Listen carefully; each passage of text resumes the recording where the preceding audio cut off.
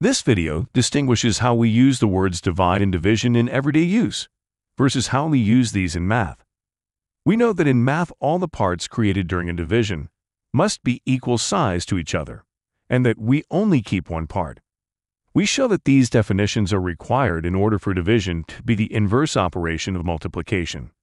We note that division refers to the parts created and not the actual cuts in a single whole object. We show how division applies to collections of objects. We recommend that students view the video the evening before you present the material in class.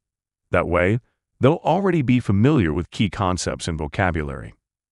The video's free engagement worksheet is available in many formats including paper, as well as digital ones such as Google Forms and Canvas.